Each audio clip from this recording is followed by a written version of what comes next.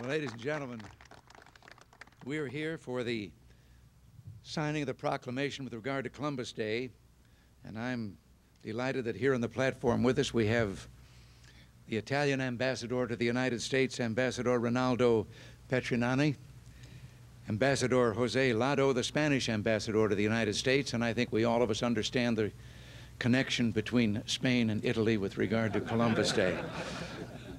Frank D. Stella, the president of the National Italian-American Foundation, Donald J. Sinisi, president of Emerito, and who is also our Assistant Secretary of Education, and Anthony Giampapa, vice president of UNICO, and Mr. Aldo Cairo, president of the Sons of Italy.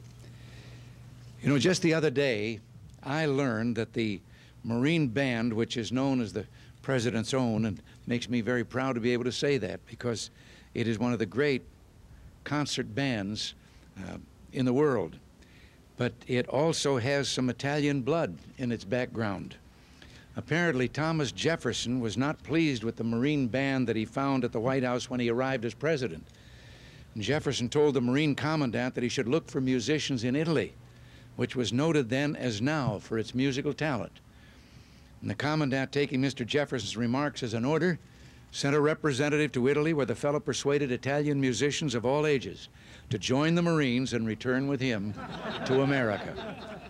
And this Italian excellence has been the standard for the band ever since.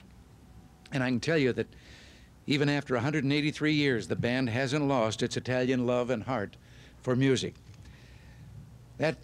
Incidentally, that same search continues to later days.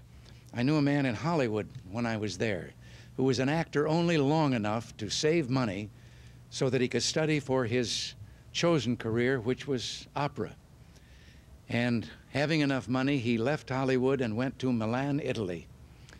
And there he studied for 2 years and finally received that great honor, was invited to sing at La Scala, the very spiritual fountainhead of opera. They were doing Pagliacci, and he sang the beautiful aria Vesti la Giubba.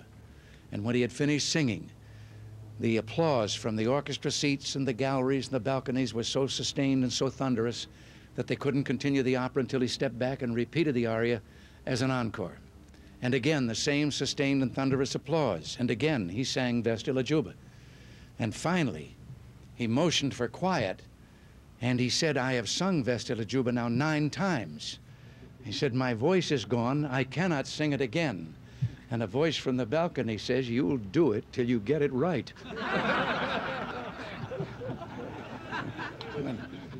But if I'd have thought of all of this sooner, I would have had that Marine Band come to play for us today, because we really should have music. Because this is not just a solemn proclamation signing. It's a celebration of what the great mariner Christopher Columbus accomplished. And in recent years, Columbus Day has also become a day to celebrate what Italian Americans have accomplished. Columbus is symbolic of the millions of Italians who've come to the New World since its discovery. They too possessed courage, and they too sought opportunity and endured hardship.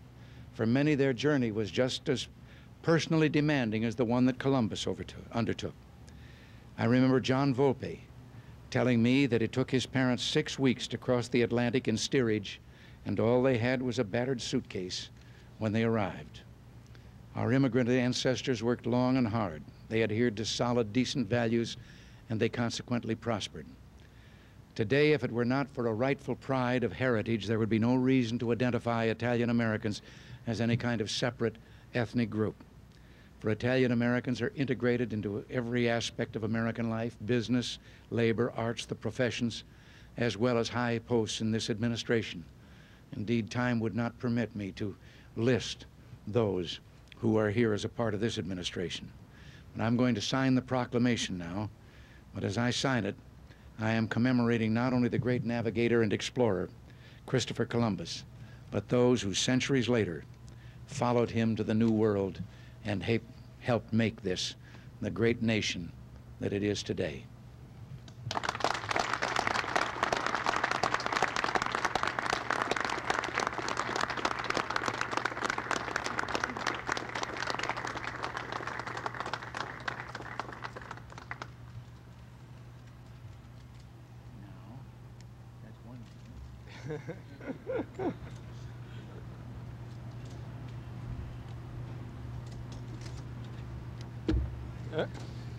Thank you, Mr. President. Well, thank you both. We salute in Christopher Columbus, one of the forerunners of the Atlantic Alliance, Mr. President. I'll drink to that. Mr.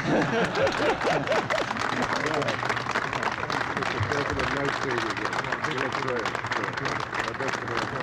And they're going to give the others of these pins that might not have been. Thank you. Same kind of thing. Thank you very much. Thank you so much, Mr.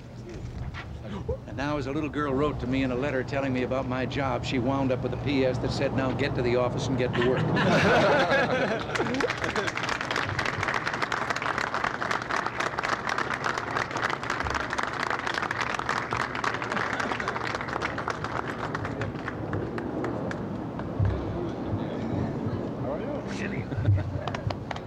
So how's everything going? Not bad, not bad. Good.